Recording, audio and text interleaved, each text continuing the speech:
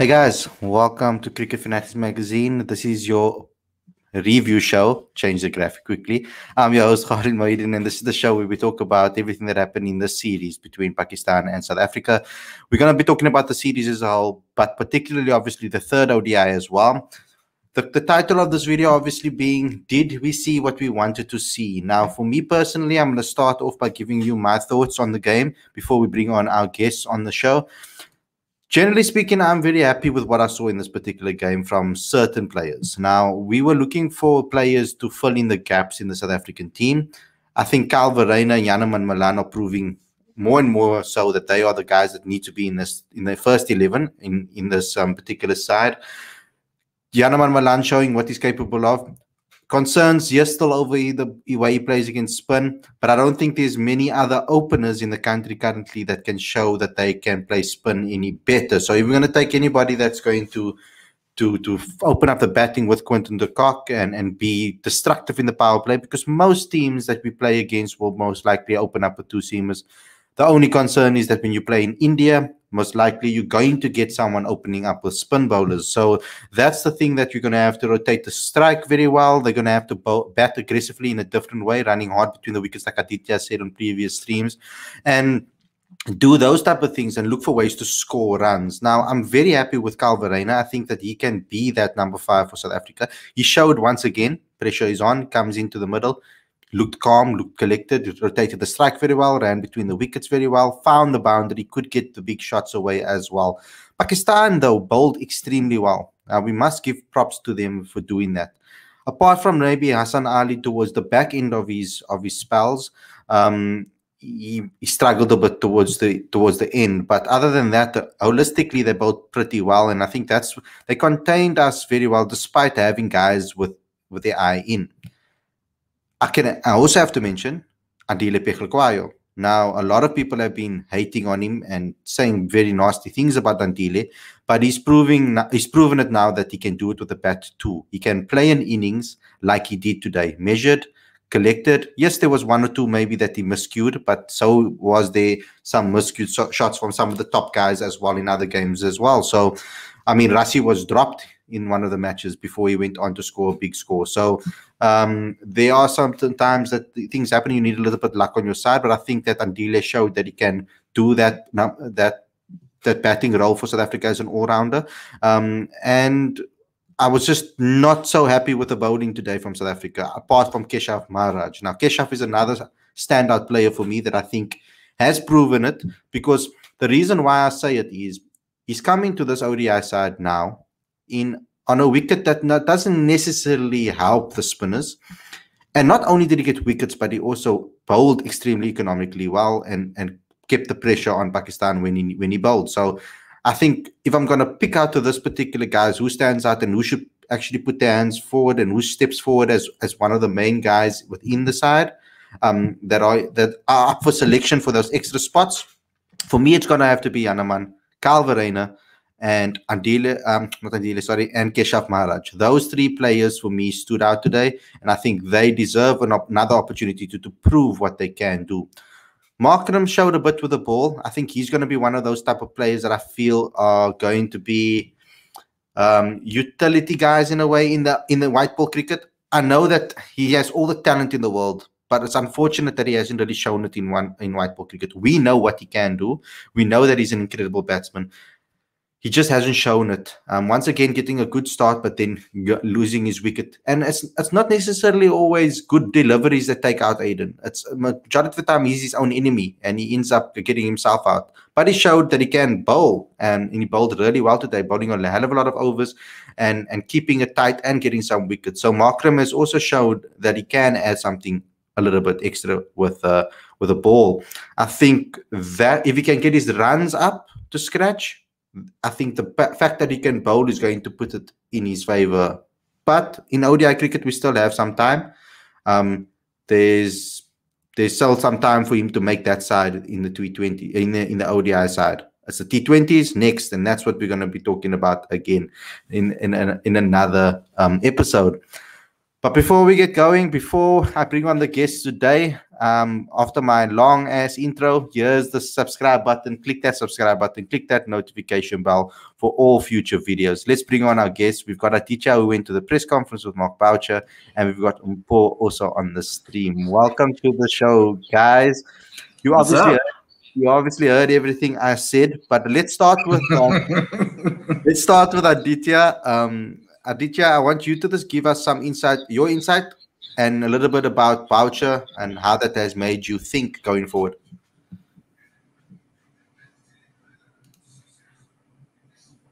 You just muted, bro. Yeah.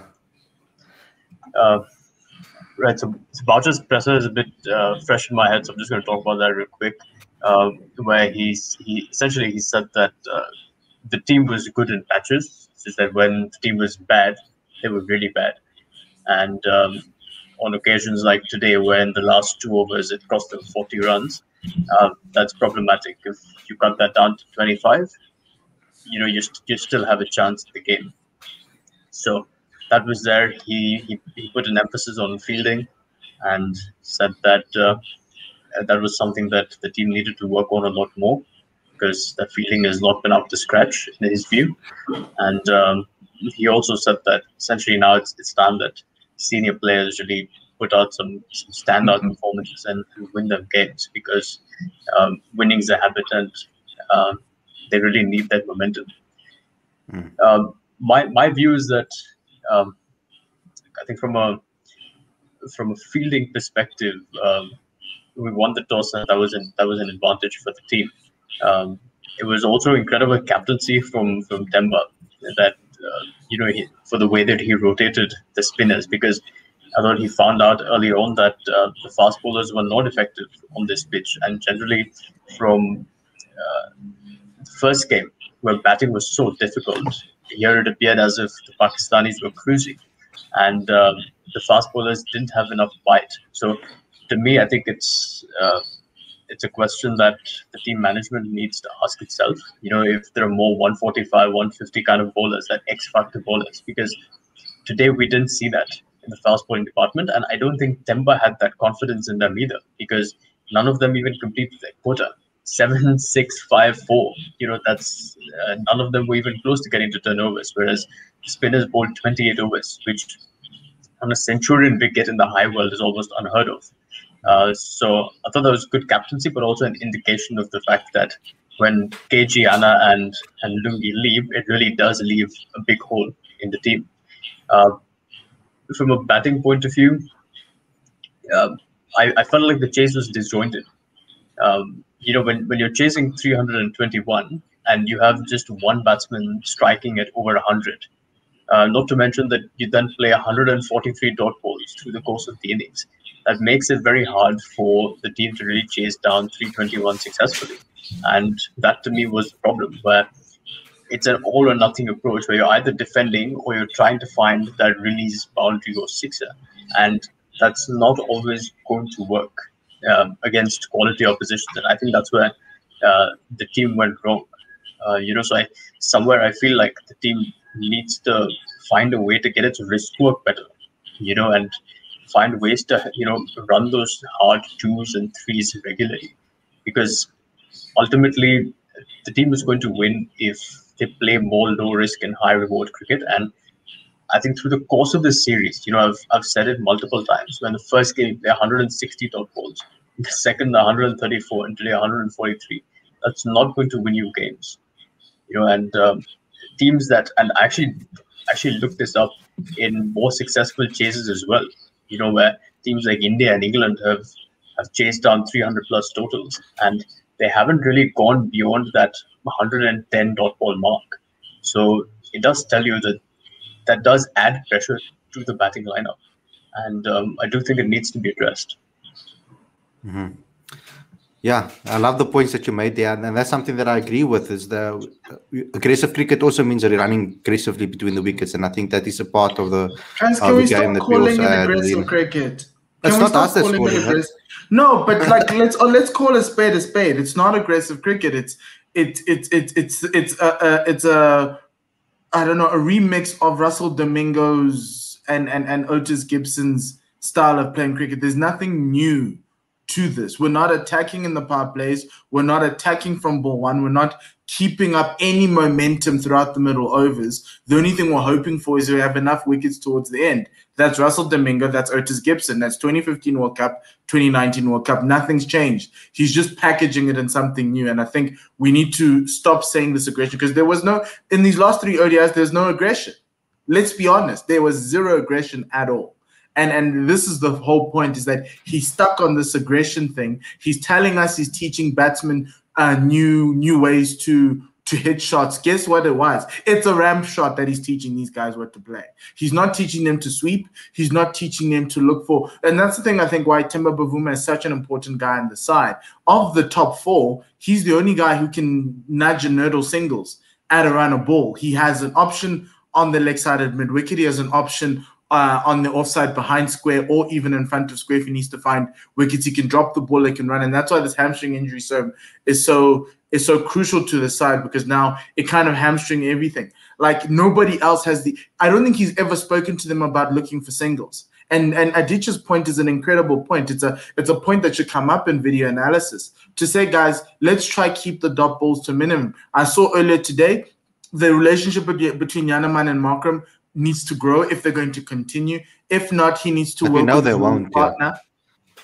But they weren't looking for singles. They were looking for boundaries at the top. That makes no sense to me. I understand it's a power play. I understand you need to get boundaries, but you still need to rotate the strike. It bothered me a lot that we were leaving runs on the table, and that's what it is, Aditya. It's 30 runs left on the table. If we add those 30 dots, we're there and thereabouts. And to a certain extent, yes, you could say the game was lost in the first innings with those last 2 overs, but Timber had literally zero options at that point in time. The seamers looked off color. It was just like they didn't know what to do. Nobody could buy a Yorker. Nobody could buy a wicket. The only guys who could, and that's why we bowled 28 overs of spin.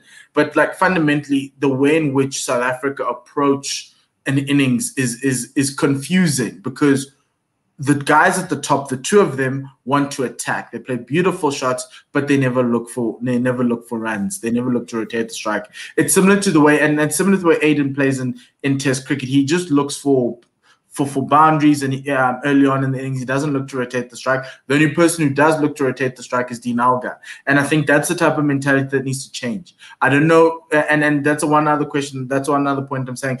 Possibly, this may be the option, because obviously we started the series saying there's a couple of questions at the top of the order, at 6, 7, and possibly at the back end. Those questions for me are answered. Even in this game, Janneman needs to start. He needs to start over Aiden. I'm sorry, guys. I know you guys love him. I'm done with Aiden. Like, I've been done since the 2019 World Cup in white ball cricket. I told you guys he was a domestic bully, which he is. He's great against lower quality bowling attacks. But at this level, we need something else. He needs to preserve his wicket a little bit more. Yes, he's getting, like, even today, like, what was that wicket? Like, I sat there going, but like, dude, if you look back at that, what would you be happy to go out to a ball like that? So I feel as though we need to give Janneman, because Aiden's gotten enough opportunities. Janneman needs to get at least five to 6 games in the side as the primary opener, to Quinton as his partner.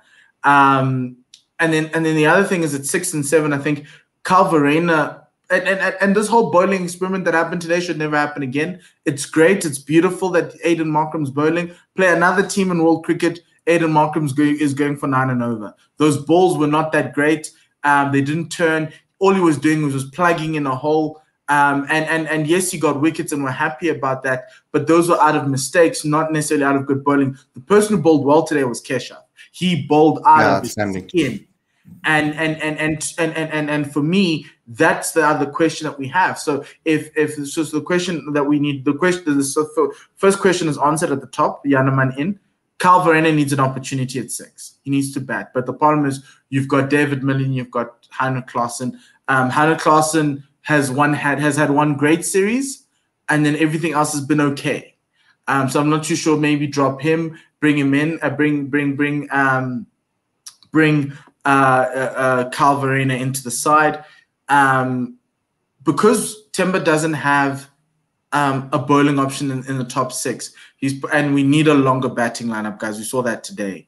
Petluwa is not a number 7. So yeah, he's an 8 for me.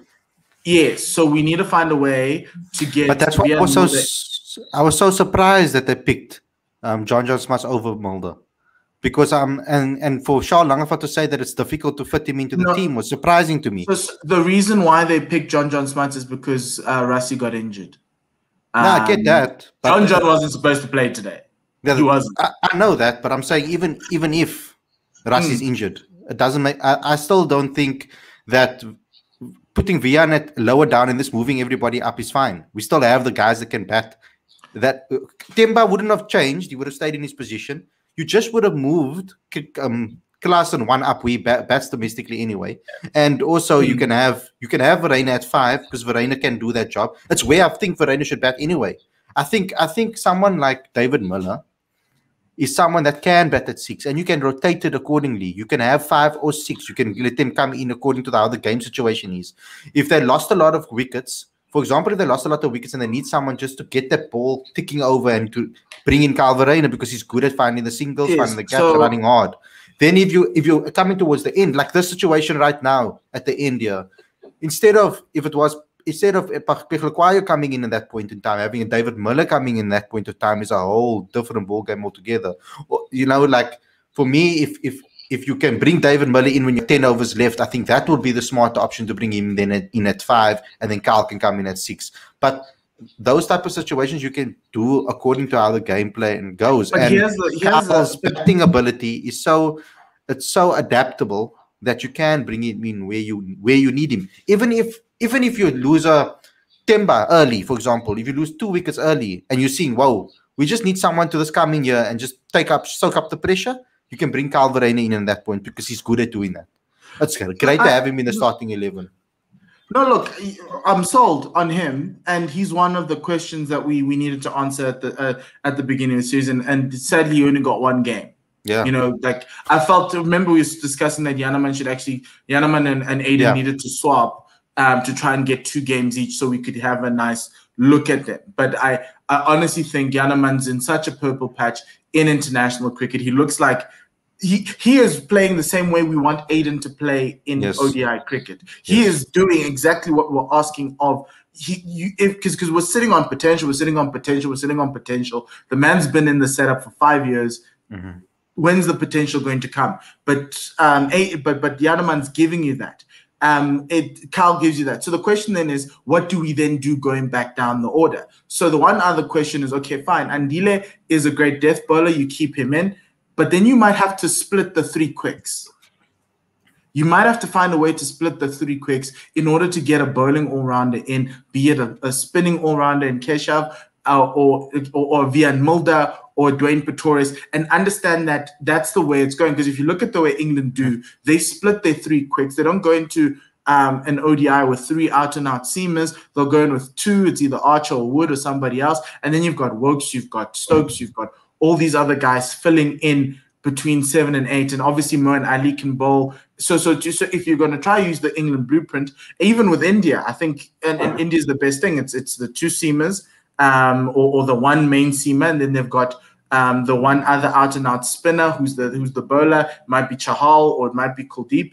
They might fill in with other all-rounders. And I think that's where the other conversation needs to come. We need to find a way to split the 3 and figure out if Tabraiz Shamsi is considered as part of the 3, and maybe have an allowance of 3 out-and-out bowlers, be it spin or seam, and then you have 2 all-rounders at 7 and 8, and your 7 all-rounder needs to be one who actually is a batting all-rounder, and then you might have somebody in the top 6 who can throw his arm around for a couple of overs. I think that's probably how you need to split out the side. But from a gameplay perspective and a batting perspective, I haven't learned anything better apart from the fact that some of the juniors are asking to be in the 11. And it's a good problem to have, because that means you have a large enough squad and you've got guys on the bench who are going to come in to add pressure for the guys at the top. I don't hate Aiden Markham, as some people in the comments are saying, but I do think Janneman needs an extended run in the side when Quinton comes back. Right now, if we're going to Ireland, and it has to be Aiden and Janneman, and they need to try find a way to get it going, and Aiden needs to find his groove back. But outside of that, I think I haven't learned anything else. But one last thing, Pakistan have played incredible cricket. I have not seen a Pakistan team play such great execution. Across all three elements, they bowled well. In parts, I think the bowling is the one part you could question. They bowled well in parts, not so well in others. They fielded incredibly well across the board, and their batting is now back to those 27 Champions Trophy winning level, where you have a top 4-5 that can actually get you 300 runs consistently. And Babar Azam said at the beginning of the tour, and he proved it again.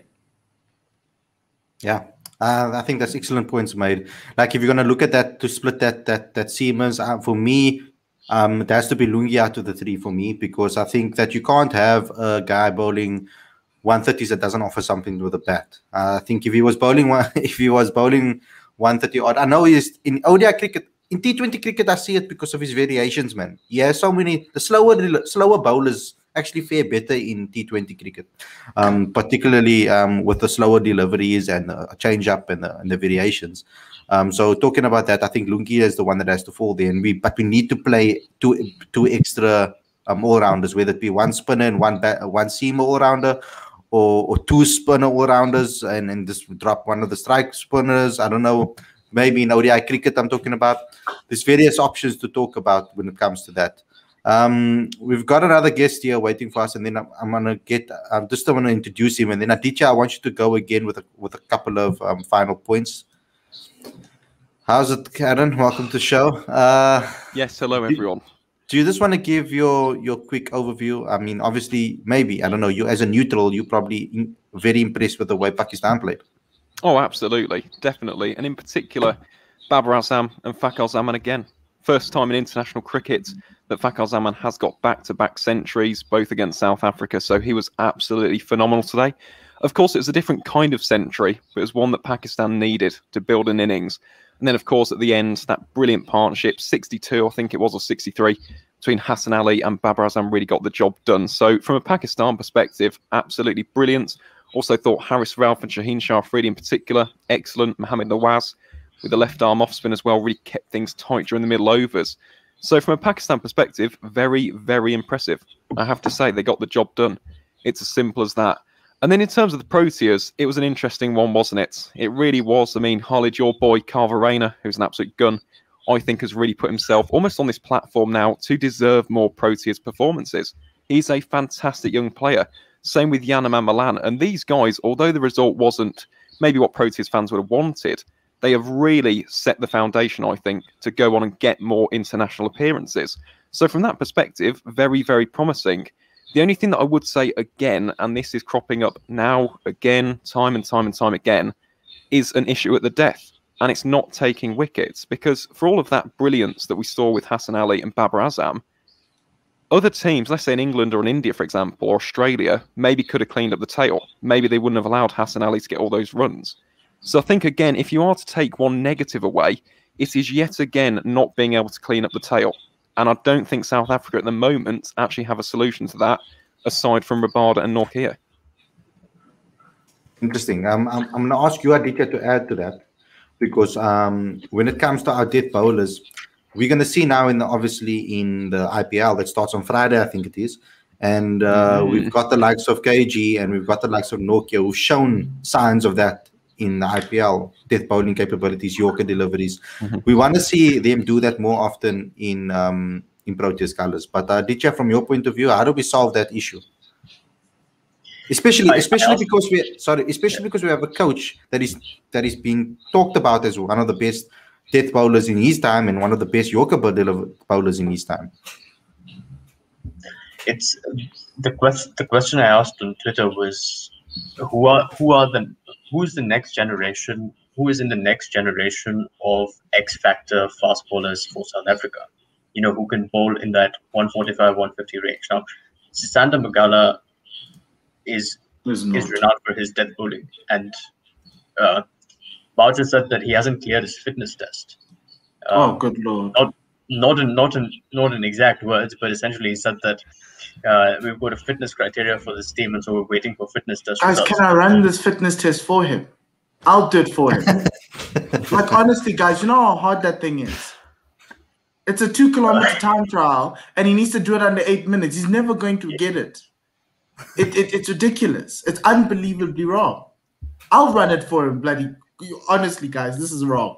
Well, Because you're leaving your best death bowler. And that's the sad part about it. They were showing stats on TV. Sisanda is the best momentum one-day cup bowler. He took the most wickets this season, but he's sitting on the sidelines. Like, what rubbish is that? And you can't tell me he's not fit. The man's finished an entire season of cricket. He's probably played the most domestic games out of anybody in this country, and he's sitting on the sidelines. That's very ludicrous. Did you just continue? before Paul goes on another rant. Yeah. Look, I think, and it's strange. It's strange for me to say that South Africa needs to find a battery of fast bowlers. You know, this country has produced quite a turnstile of fast bowlers over the years, and so it is a bit shocking for me that that there weren't enough replacements. And if we saw today, as Mpo said earlier, that the fast bowlers are off color. De Pavlo, Buren Hendricks, Pamla, they weren't really troubling the Pakistani batsmen on what was probably the most challenging 2 hours of batting early on, and they were cruising. So there has to be some sort of X factor bowling that South Africa needs to find, because this combination is not working. It's as simple as that. So yeah, I mean, there was this conversation, like Charles Lagerwald said yesterday, that if we want to see if when KG and Andrik are injured or being rested, can the others step up? And the question is, and the answer is no, they can't, because you're playing you're playing a team from the subcontinent on pitches, or certainly in conditions that are likely to suit bowlers more than batters. And if you allow Imam Ul Haq and Fakhar Zaman to really play a chanceless 112, they didn't really give the Proteas any half chances either. So if you allow them to get away with a chanceless 112 run partnership early on during the toughest phase of batting in the game, then that's a pretty obvious problem. We have to push, guys, on this stream, especially in this particular channel, for the T20s, for Magala definitely to start, because I think that he can also add something with the bat. He hits a long ball. He hits a ball really hard as well. So if he's coming in at 9, imagine that, having 2 all-rounders, 7, 8, and then having him coming in at 9, and then you have KG, or even if he's coming in at 8 and you have an all-rounder at 7, that's also not another option. No, but Khalid, the thing about this is that Sisanda is your first man next up. He is your next man. He's your next man up. He's your 4th best bowler in the country after those 3 that have gone into the IPL. And then you go into the Sipamlas and everybody else. The problem about today was that everyone's looking for 145. They didn't pick guys who bowl 140, 145. The guys who are bowling 145 are not even there. Miguel can bowl it at 145. He's not there. And he's a left-arm seamer. You've got Gerald Coetzee. He's young. He's 20. Yes, he hasn't played a lot of cricket, but he can crank it up. He's been having a lot of injuries lately, yeah. They're concerned about that, especially I think the guys are very concerned about he having a prolonged career, because he's at this young age, having so many injuries in such a short space of time is very troublesome. So he needs to strengthen up, I feel, and play a little bit longer before he gets picked. But the thing is, the guys who went to Pakistan, right? Oguhle went there. He can crank it up. He's bowled quite well, actually, over the past couple of weeks for the Titans. Where is he? Lizard Williams can bowl 140. Exactly. He didn't get an opportunity. Steve, man. But the question is, if you look at the bowling coach and what he used to be, the bowling coach is more looking for variety of balls and skill sets compared to just somebody necessarily troubling the batsman. Because guys were bowling, honestly, guys, it was laughable. Dupavilon's bowling supposedly short balls that are coming up to the midriff of Fakhar Zaman. What are we supposed to do with that? But I think maybe that's the thing that we're trying to give guys who've been playing in the setup for the past couple of years an opportunity. Like even Junior Dollar can crank it up to 140, and he's come out of some injuries. But it's just a question of, okay, guys, we understand you picked the 3. That's what it was. Let's not do this experiment again, but they probably will when we go to Ireland. It's just baffling to me how they were just impotent. It was just bad. They were like, we expected at least someone to be like a lion. They all were just garden cats. I really thought that, in all honesty, I'm Bjorn Hendricks. I consider someone that I get along with well. You know, we have good chats, etc. But I wasn't very upset. I was very upset with the way that he doesn't take his opportunities in situations like these, man. When you are the senior guy on the side and you need to lead the attack, we want to see you do that. I wanted to see him do those Yorker deliveries that he's been working on, those variations. I wanted to see it come off. I mean, we didn't get to see that. And I want him. Holly, if you don't mind me just interjecting though, this is the problem with Hendricks and De Pavlon. It's all well and good us, criticising and coming on here and saying stuff. They don't play consistent cricket. And for all of the good that they do in domestic cricket, where they are executing these Yorkers, they are becoming prolific wicket-taking options. It's completely different to international cricket. And we mentioned it literally on last night's show about not expecting them to come in and do that right. Yeah, but I mean, okay, so I understand that. Now, getting on their back because of performances, of getting the performances regularly, I can understand that. But to bowl a Yorker, it's a Yorker. Whether it is in domestic cricket, whether it is in T20 cricket, whether it's 10 over T10 cricket or 6 over side, it's still a Yorker. It doesn't matter what it is, it's still a Yorker. So I just want to see them do it more often. I think being picked up, yes, normally, like for example, I'll give you an example, John Smuts. Okay, I'm not going to say that I'm not going after John Smuts here, but he was bowling domestic cricket spinning lengths where the spinners in South Africa struggle. Those short, and when the spinners bowl those short deliveries that almost bounce up midriff. I don't like it when they do that. So like you're bowling like almost domestic cricket legs in an international game. Yes, that's when I'm talking about you need to change your game up. When I'm saying with regards to the slower deliveries and all of those things, it's about execution at the end of the day. And I didn't see them use the plans correctly. I think that Pavuma's captaincy. You see, that's the problem. Like when you're giving a captain an opportunity to run a whole team of cricketers that they basically don't really know. Like for example, Temba hasn't really worked much with a guy like Keshav as a captain. I'm talking about now. So he maybe knows Bjorn Hendricks well because he played with him at the Lions. He doesn't really know what the Pavilion brings, other than playing against the Pavilion in a couple of games. So to get to know them in such a short place of time and then know when to bring them on and who to trust and who not to trust, it's difficult. But Temba did it well.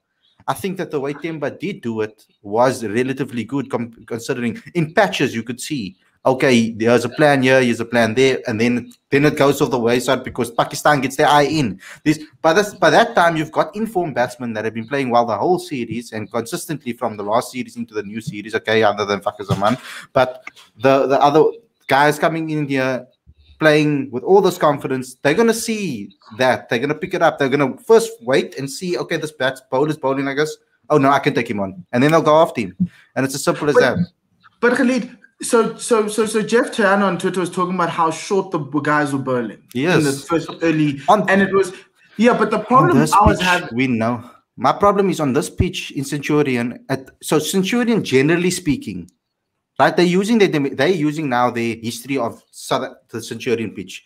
Knowing on Centurion pitches, you can, generally speaking, you can bowl short deliveries and pamper subcontinent teams. When the weather is like we know it to be, when it's dry, when it's hot, and it's all those type of things. No, but Khalid, we've been watching on SuperSport the 4-day series, and we watched 2 draws at Centurion. Yeah, on TV live. Yep. And guys were scoring bucket loads of runs. No one was taking wickets, and you're telling me that we're gonna go in there and try to bounce them out. No, but that's what I'm saying. It's a wrong approach. Yes, but then what was plan B? Why weren't they coached for a plan B? Why weren't they told to go for a plan B? I have no clue. If I could answer What that was on question, that I'd be the bloody coach of the piece of paper? Proteas. No, because good point. the problem is that the fast bowlers bowled themselves out of the attack. They gave away overs to John Smuts and Aiden Markram. That is the most. That is probably and it's for me as a fast bowler. For those guys, I'd be humiliated because like Andile ended up bowling 4 overs, and he's a senior player. That can never happen again. It can never happen again. And that's where my issue was lying, was that Timber was great in identifying that these guys aren't coming, aren't doing what he's asking them to do or whatever the story was. And he went to guys, and somehow, by God's grace, Aiden Markram can bowl 10 overs. Luckily, it's only one Musima that we need. Basically.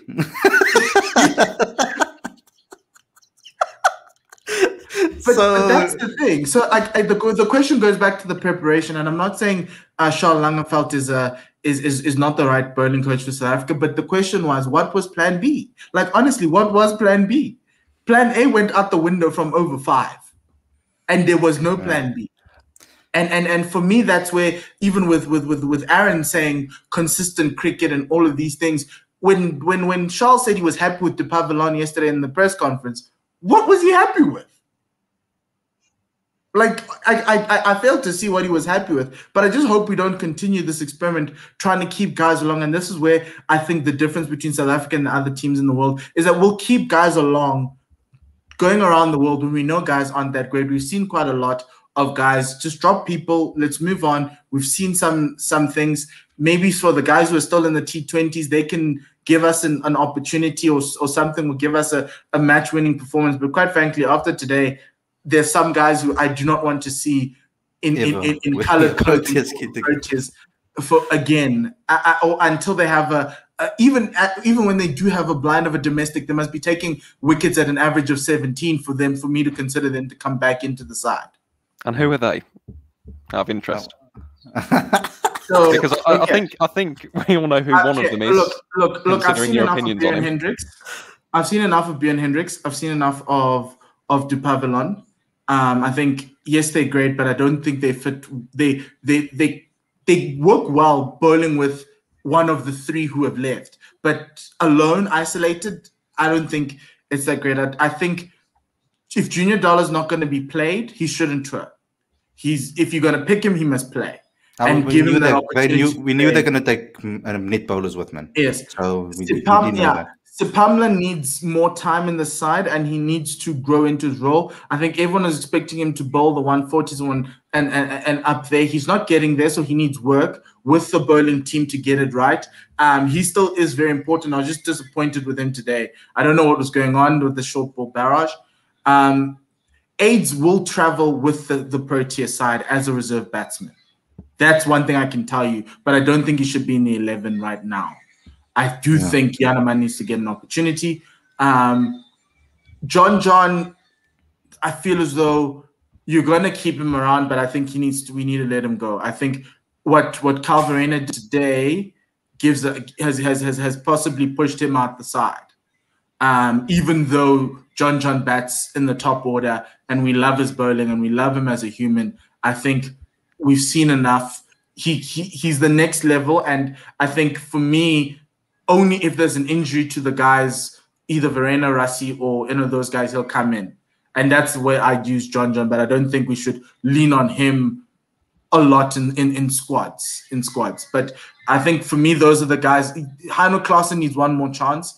I think after that Australia series being 13 months ago and having a very long time away from international cricket, he might need to come through. But like, guys, I think we've seen quite a lot. Keshav needs to be in the side, in the 11. I don't know how. 100%. He needs to. Okay, so Keshav needs to find a way inside that 11. Someone told us, I think earlier on, guys, I can't read all of your comments. The comments are coming in so quickly, and I'm trying to focus on the guests on the channel as well.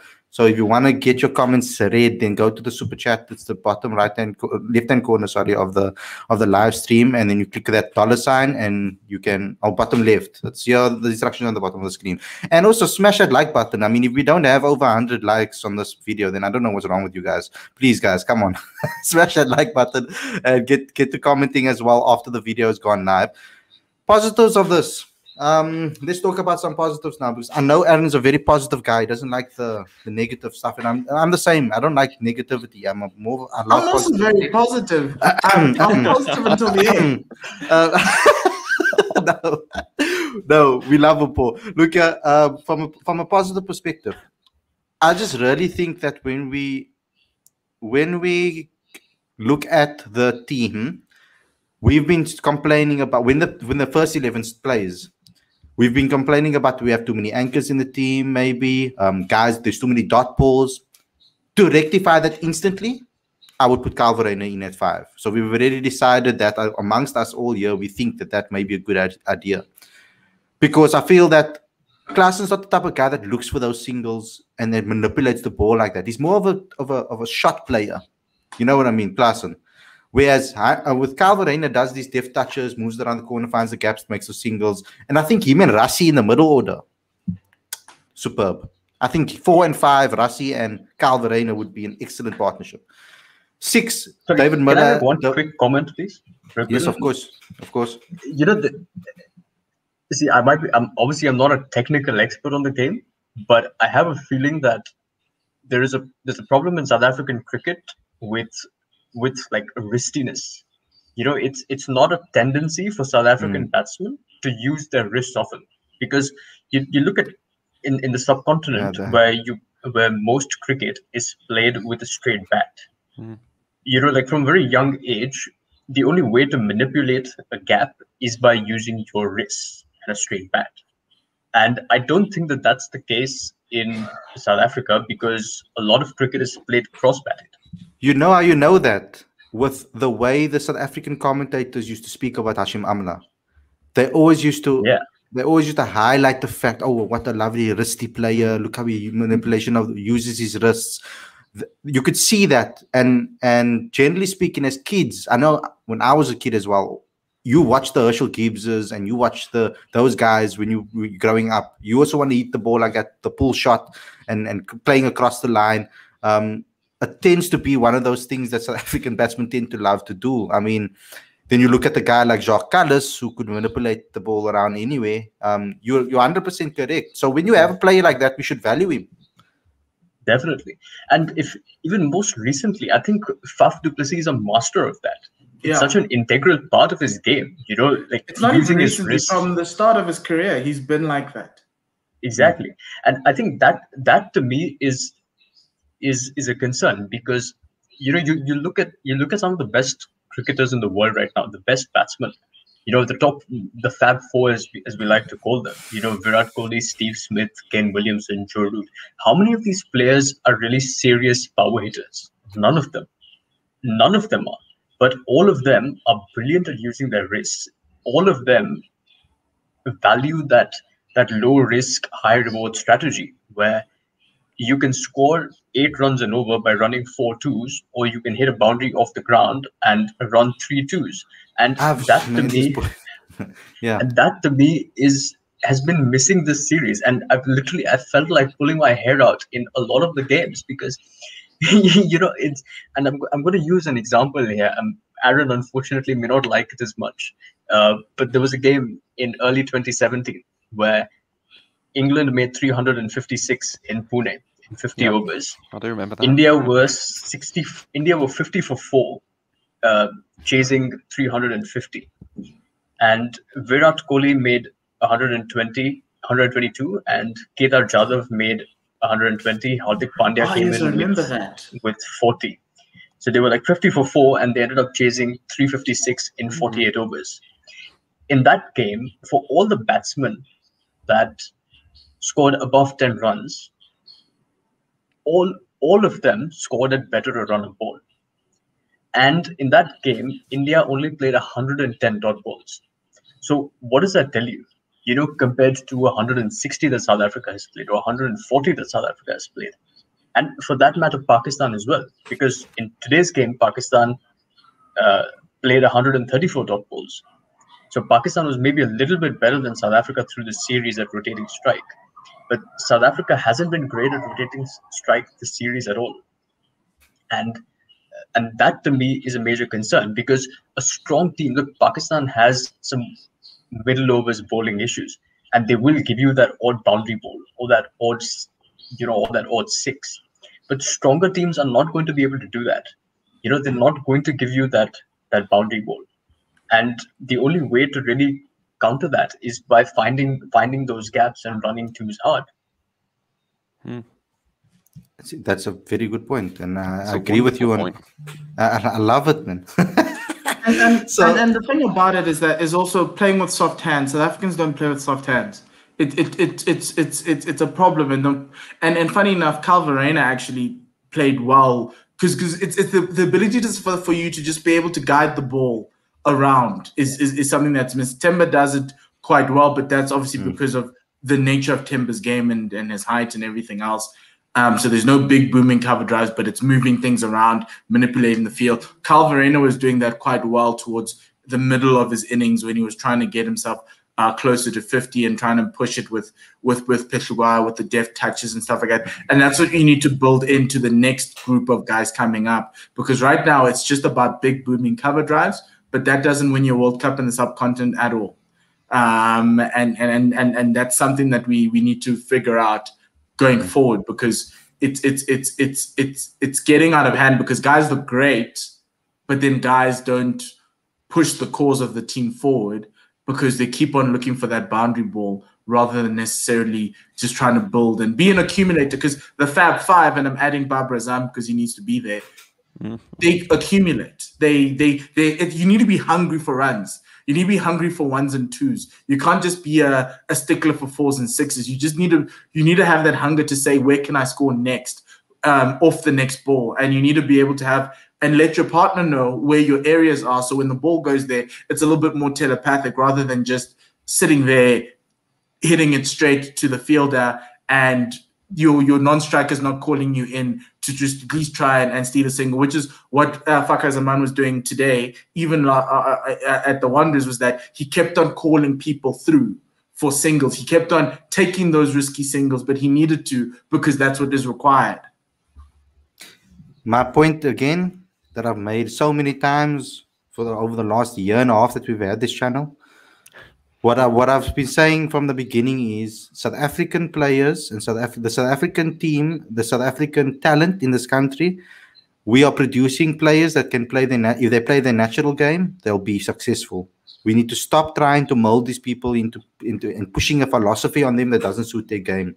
If every single player plays their natural game, I think in that top six, South Africa will be in a lot more stronger positions in cricket. And Khalid, stop picking players.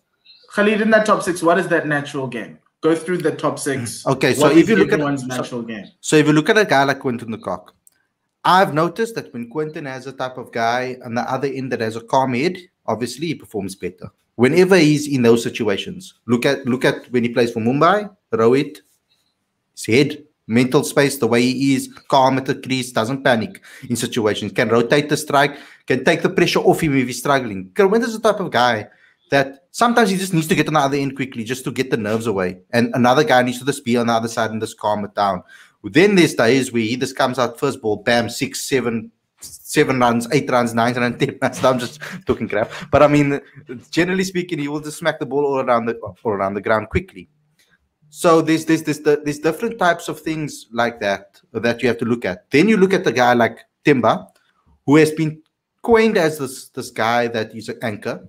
But the reason we call him that, or the reason I call him that, is because of the way he rotates the strike and the way he finds the gaps and takes singles. Generally speaking, when he has a guy that can do that with him, he does that really well. So if Quinton runs decently between the wickets, he doesn't necessarily need to he doesn't necessarily need to wait on one end and smack. Compared to Janaman Malan is a good runner between the wickets. I've seen him do it to the Cobras on numerous occasions. He's a good runner. We saw it today in this game. He did it very well. Aditya was talking about it. Then you've got Rassi that needs a couple of balls to get his eye in. He also tends to look to do that. He also generally tends to look to hit singles and then get off strike, watch on the other end, and then rotate and then get some extra, some balls, some dot balls. You should allow your number 4 to be able to get his eye in a little bit. You know, it's allowed for a guy that's going to bat, who bats really fast. Rassie, for me, it's okay because at the end of his innings, generally speaking, when his eye is in, he tends to make it up. That strike rate starts to increase heavily when his eye is in towards the end of his innings. He might start off slowly, but if he has a guy that is rotating at the other end, he'll be fine. You'll get his eye in a lot quicker. Then you look at number 4.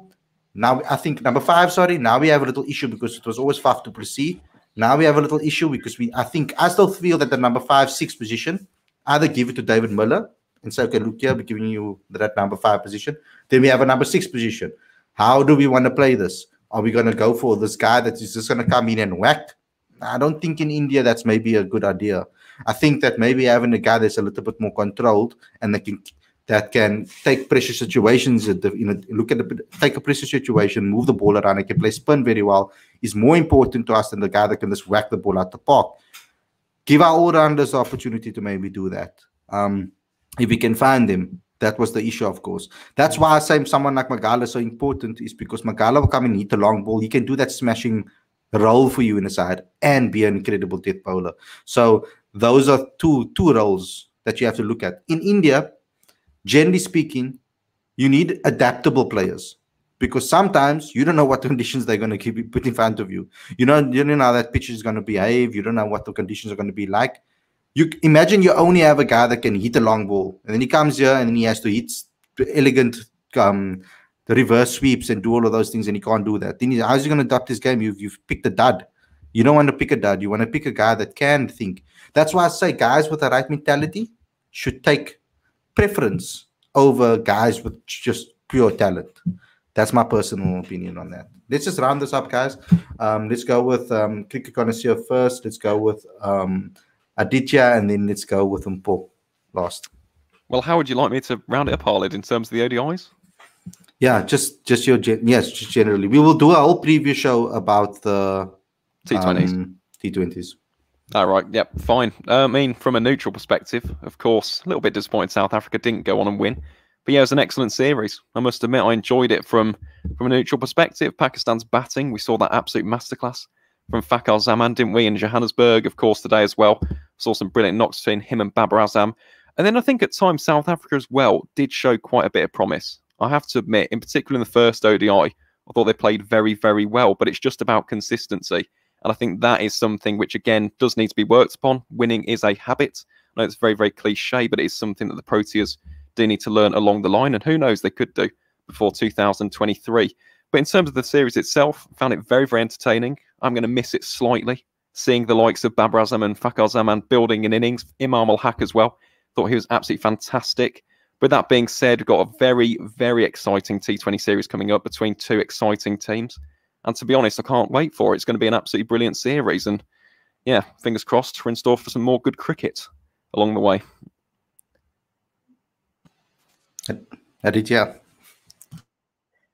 Yeah, a lot like what Aaron said. You know, this was an incredible series to watch. And although a bunch of us Proteas supporters were probably left disappointed towards the end of it, it was great exposure for what was, you know, a relatively inexperienced team, and this experience can really hold them in good stead in the future if they learn their lessons.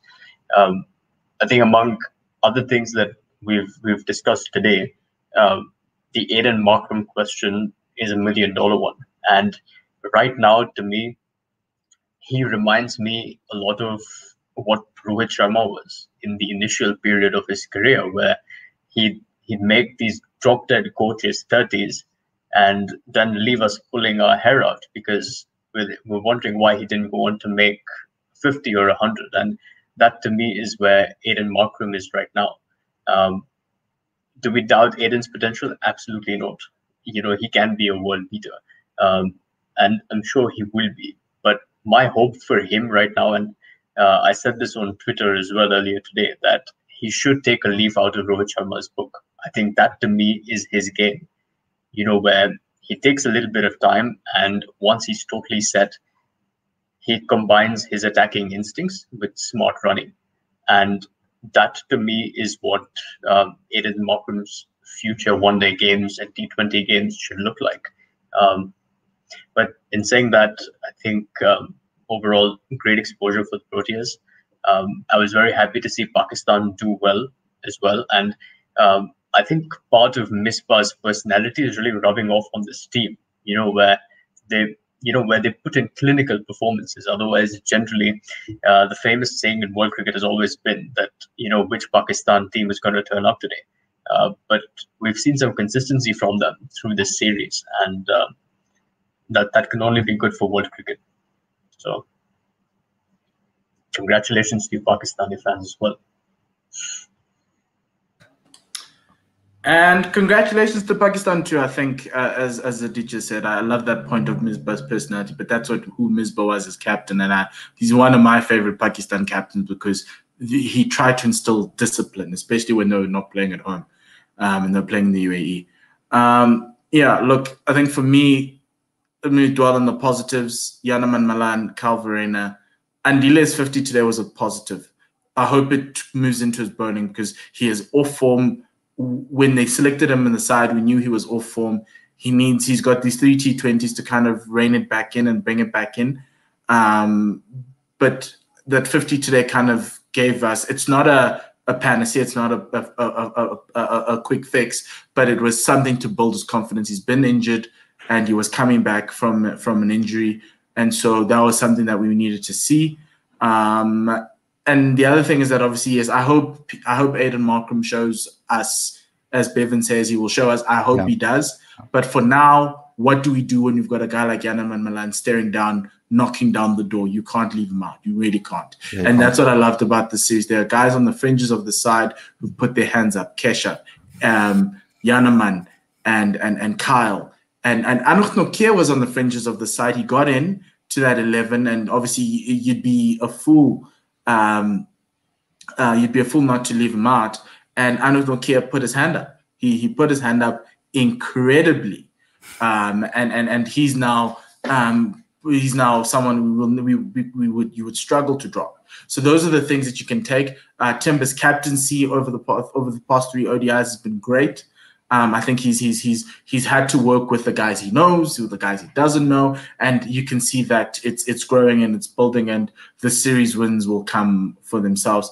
I think for me, if the Proteas can try and take what happened on the pink day and try to replicate that and improve on that by reducing the dot balls from a batting perspective, that would be something that you'd want to package and take around the world. From a bowling perspective, a lot of work needs to be done for that group below the IPL guys who've left, because there is a lot of work that needs to happen, and you need to identify the right guys for the right roles. Because right now, yes, we've picked on necessarily domestic form and some guys who were in and around the fringes, but the guys who were on form domestically never got a run out. And I think that's the disappointing thing. But overall, Pakistan were better than South Africa across all three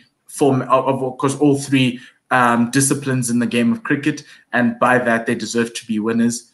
And I'm excited for the T20 because yes, we're so far away and we're so far away from world cricket, but at least we can see how far we are and what we need to fix. And I think that's more important. And I hope they take this, they go to Ireland and they go and put this into practice, all of these things into practice. Maybe they watch our show and then they can put all of these things into practice and give us a much more clinical performance across all 3 formats. It's not going to be easy because Ireland are world beaters too, because they beat a certain world champion sometime along the way. But yeah, it's what it is, and yeah, good series, though. Good cricket. Thanks a lot, everybody, for tuning in. Thanks a lot for coming on the show, Aditya, Aaron, and Paul. Thanks to all the fans. Smash that like button, please. Comment, subscribe, do all of those things. I hope you guys enjoyed it. We're going to be previewing, obviously, the T20s very, very soon. I think maybe, guys, we can probably go straight into it. There's not much cricket to talk about, so maybe we can do a preview show tomorrow evening. Or actually, tomorrow is the Offside Maiden show. Offside Maiden show. So maybe we can do an awesome preview on Friday. So hope you guys tune in for that. I forgot it's Wednesday. I'm looking at the time. When cricket's on, I don't even look at the days. I just say, when's the first ODI? It's first ODI day. It's second ODI day. It's third ODI day. I just look at dates. I don't look at days. So sorry. Also known as heaven. Also known as heaven. This is what heaven feels like, I think. Of course. So guys, thanks a lot for tuning in. Smash that like button like you know you should. And we'll see you guys again tomorrow with the Offside Maiden show. And then we'll maybe do a preview of the T20 on Friday. Thanks a lot for tuning in. See you guys very soon. Take care, everyone.